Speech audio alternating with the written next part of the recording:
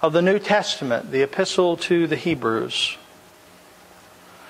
This morning, as by way of introduction, I want to deal with the background information for the text. We'll be dealing with many of the unanswerable questions that we are presented with regarding Hebrews, as well as the focus of the writer's intent. In the end, I hope that we will provide ourselves the necessary contextual information that we need to understand this tremendous work of Scripture.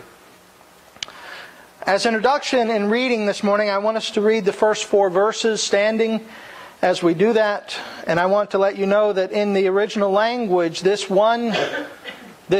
section here, verses 1 through 4, actually is one completed sentence in the Greek language.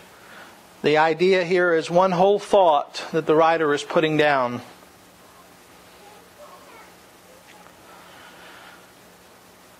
It says in verse 1 of Hebrews chapter 1, "Long ago, at many times and in many ways, God spoke to our fathers by the prophets.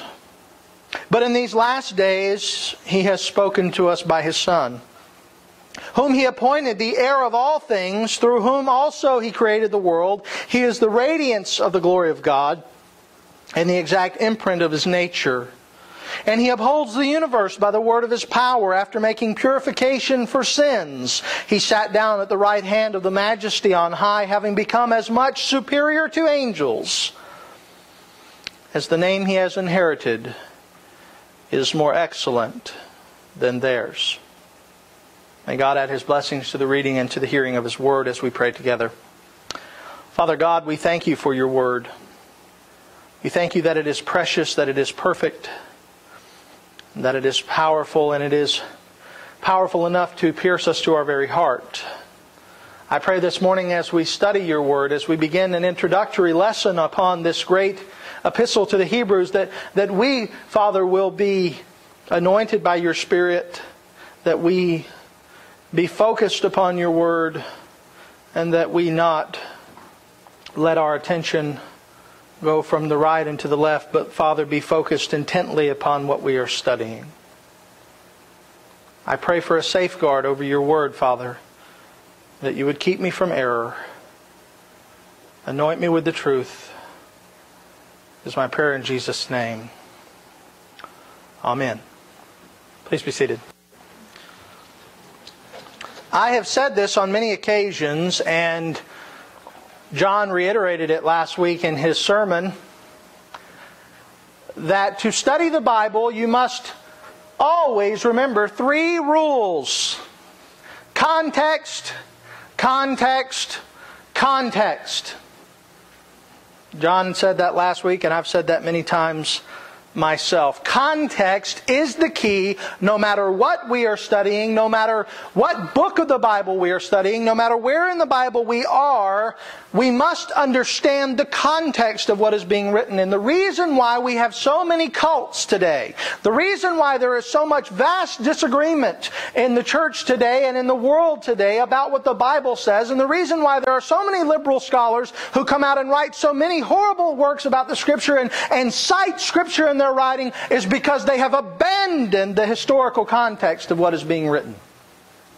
Context is necessary, and this is assuredly so when we come to the book of Hebrews.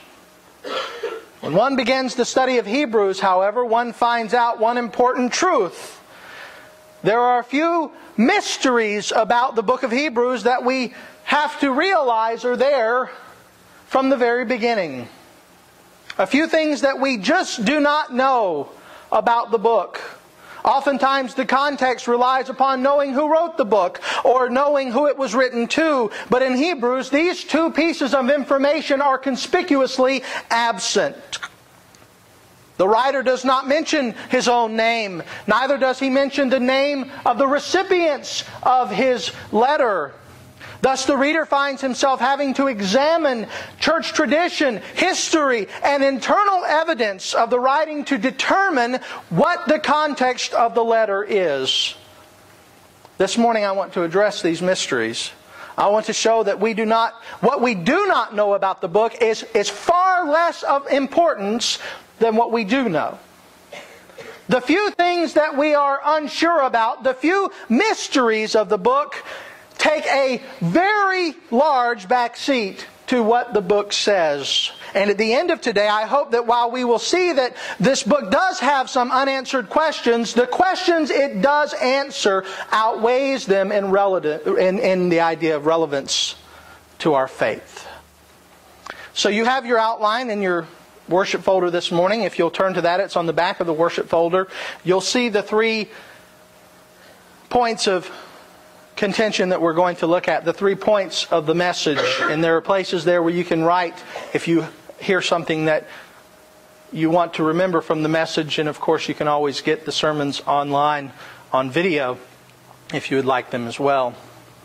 But the first thing I want us to notice is what I have entitled, the first point, is the uncertain writer. If you notice when we read this passage, it did not open like most of the letters of the New Testament. It does not open with the usual salutation. Paul's letters oftentimes will say Paul, an apostle of the Lord Jesus Christ, called to be an apostle. Or it'll say Peter, or it'll say James, and it will tell us who specifically wrote the letter. But in this work, the name of the writer is absent. And this has caused great debate in the history of the church. One thing that we do know, however, is that whoever the author was, he was an intelligent person and a skilled writer. The book of Hebrews is, in fact, when it comes to grammar, and it comes to the Greek language in which it was originally penned, it is, in fact, the preeminent work of the New Testament.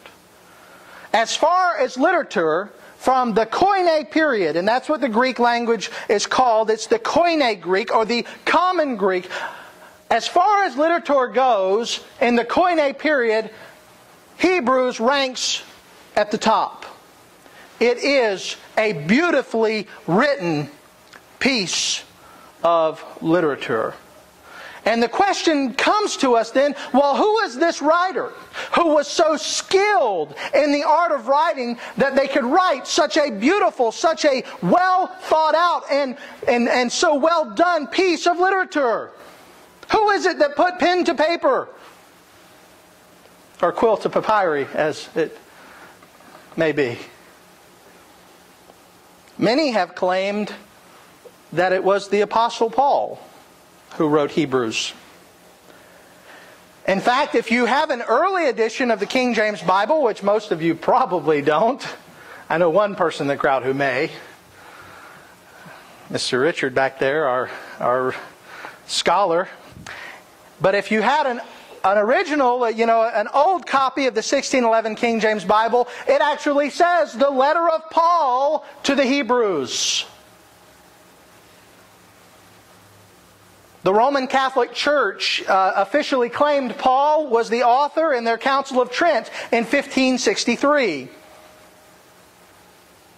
And interestingly enough, one of the first group of books that was ever sent throughout the churches was called the Pauline Corpus. The Pauline Corpus was the writings of Paul gathered together in one, and they were sent out to the churches, and Hebrews was included among those books. What that means is whoever put the corpus together, whoever put the work together, likely believed that Paul was responsible for writing Hebrews. And of course, there are some internal things about Hebrews that make people think that Paul is the writer. If you go to the end of Hebrews chapter 13, you'll see that he talks about Timothy. The writer talks about Timothy, and everyone knows just how connected Paul and Timothy were. So that makes people say, well, it was likely the Apostle Paul because of this great connection. Paul said Timothy was his son in the faith. Thus, here is this connection. Also, the high caliber of doctrine that we find in the book. The doctrine is only, in my estimation, only seconded by the book of Romans, and how deep and theological the book is. And of course, we know Paul wrote the epistle to the Romans. But the question remains, is this evidence enough for us to say for certain Paul wrote the book? I submit to you it is not.